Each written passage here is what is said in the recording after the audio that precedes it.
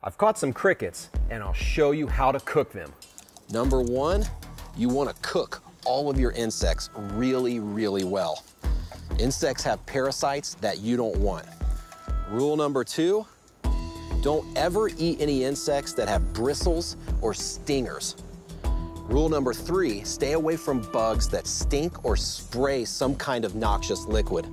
And lastly, stay away from really brightly colored insects. That's nature's way of saying, I'm poisonous.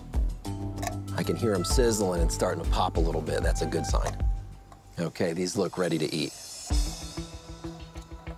All right, let's see how it tastes.